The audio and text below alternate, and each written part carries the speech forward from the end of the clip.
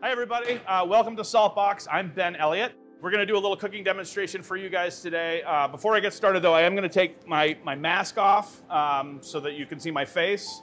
We definitely wear masks here all the time and practice all the COVID safety protocols, but for the purpose of the video today, I'm gonna take my mask off for a little bit. But anyway, welcome to Saltbox. I'm really pleased to be partnering with the Concord Museum leading up to their Valentine's Day greeting card. They were really nice to ask us to participate, and we're really excited to show you guys how to make one of the dishes off of our Valentine's Day menu, which we're offering here at Saltbox leading up to Valentine's Day.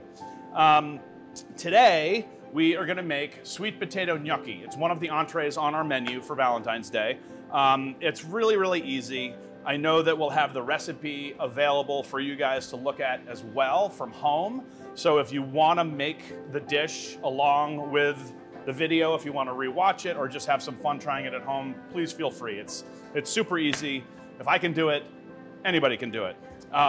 So basically what we're gonna do is we're gonna take sweet potatoes, ricotta cheese, some flour, some eggs, and some Parmesan, and blend them all together and form them into gnocchi, little pillows. And we're gonna pair that with a braised beef dish that's been braised in red wine with aromatics. And I think it's gonna be a delicious winter dish. And also, I mean, what's more romantic than braised beef? I don't know. But anyway, what we usually do with our sweet potato is, I've got one here just to show you, but we take a bunch of sweet potatoes, we wash them, we pierce them with a fork a few times, we stick them in an oven, 350 degrees, 45 minutes or so, maybe an hour, until they're nice and tender. Once they're tender, take them out of the oven, let them cool, and then what we usually do at that point is just slice them open. And with a spoon, you can very easily just scoop the stuffing. The skin usually peels right away, but if you need to use the spoon to scoop out the filling, super easy to do. Nice and soft, and that's really what it's gonna look like. I've got some already prepared here. The recipe calls for about 1.5 cups of roasted sweet potato. We also have some fresh ricotta cheese, some microplaned, finely grated Parmesan cheese, we get some salt, some pepper, flour, and eggs. The way I usually make these kinds of gnocchi is I start with all of the wet ingredients first. So I've got the pureed or the mashed sweet potato, and after I remove them from the skins, I just added them to the bowl using the back of a spoon, just kind of break up whatever pieces might be there. So it doesn't have to be a perfectly smooth puree, but it's soft and should soften up pretty nicely.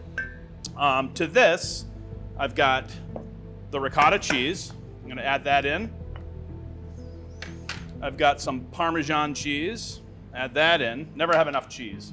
I definitely want to add a good amount of salt and pepper.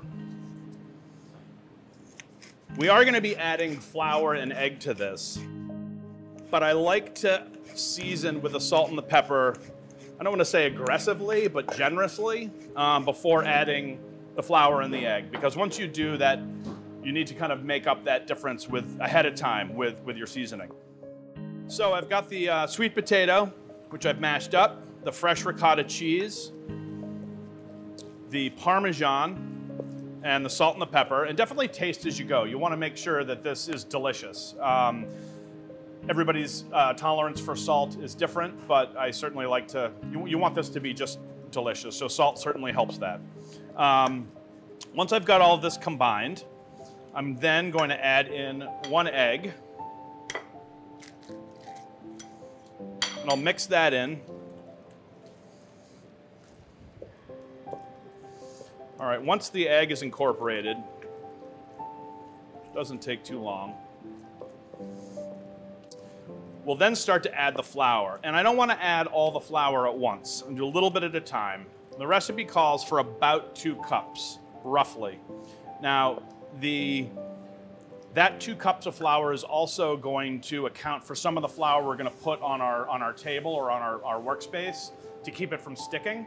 So it's kind of one of these things where you have to do it a couple of times to really get a good feel for it. But a good place to start, I think, with this is about a cup. So we'll add that in. Well, I'm going to start with a half a cup and incorporate that. Fold it in. And you'll notice I'm keeping the dough in the bowl. Because the dough is pretty wet when you first get started, it makes it a little easier to work with. You can see how it's starting to come together. I'll add in a little bit more of that flour. Fold that in. And when the dough starts to kind of pull away from the bowl and not stick anymore, that's when I know it's kind of a good time to dust the table, your workspace, and be fairly liberal, and then turn your mixture out onto the board. So from here, you can see how soft it is. It's very, very soft. Gnocchi is one of these beautiful dishes that you got to find that balance. Too much flour and the gnocchi is going to be kind of dry, a little tough. It'll stick to your teeth when you eat it. So finding that happy medium of just enough flour to hold it together, you're going to end up with a very light, pillowy finished gnocchi that's really pleasurable to eat. So this is still pretty soft. I'm going to add a little bit more flour and just gently knead it in. Bench scraper, which I have here, is a really helpful tool for this. Inevitably, some of the gnocchi dough will stick to the table, so it's nice to kind of help keep the table clean by just using the bench scraper to move it around. It also helps, knead it, actually, so you don't really need to go crazy.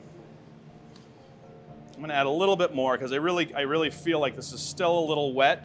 I don't want to add too much, but I want to make sure they don't fall apart when I put them in the water. So this feels pretty good to me. It's still soft. It's got a little bit of give to it, but I can pick it up and it doesn't fall through my fingers or anything like that. So that tells me that it's probably in pretty good shape. So at this point, I'll just clean this off, make sure I don't have any extra pieces of dough on the board, and the board is nice and clean and dry with more flour. I'll spread it out, pat it with my hands into a rectangle, and then you can either use a chef's knife or your bench scraper, and then I just cut strips.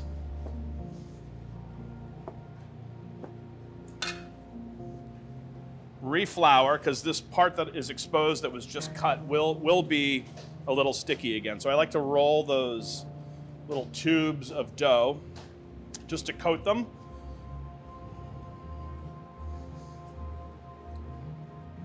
Kind of do one at a time, get them all ready. Let them sit.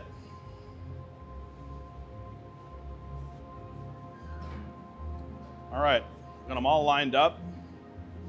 And doing one or two at a time, don't rush it, take your time with it. I'll take my knife or my bench scraper, and I'll just cut, roughly 1/2 inch, 3/4 inch square pieces off of each tube. Now you can do a couple different things here. You can take your bench scraper. I do want to flour my board here. You can take your bench scraper and just call it a day right there. You don't have to roll them into balls if you don't want to, but if you do, great. Just quickly with well-floured hands, roll them into balls. They don't have to be perfect, but once you've got them to a place that they're relatively round, you can take either a fork or a gnocchi paddle. If you don't have a gnocchi paddle, a fork is great, but I'm a sucker for all things cooking, so I have a gnocchi paddle. But I just gently roll the gnocchi right off the paddle. You don't want to press too hard, but just let it roll off. And you'll see the little grooves that are formed on the gnocchi from the paddle. That's kind of that telltale gnocchi design. The fork is totally doable, but it's a lot harder. So again, I like the paddle. But once you've got them all formed, at this point, if you're gonna be eating right away, I'd like to have a pot of water on the stove, bring that to a simmer, salt your water for sure.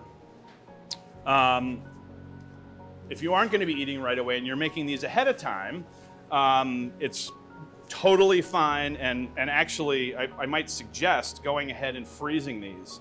Once they're rolled onto your cookie sheet here that's well floured, stick this in the freezer for overnight, and then bag them up tomorrow and you have them for next Sunday's dinner, or stick them in the freezer for 15 or 20 minutes, and that helps hold them together, so when you go to put them into the boiling water to eat them, you don't squish them when you pick them up off the board. Little tricks of the trade that hopefully are helpful. But basically, that's it. It's like I say, it's almost embarrassingly easy, but it's a lot of fun. Great with kids. Great on Valentine's Day with your honey. You know, I hope you guys give it a try.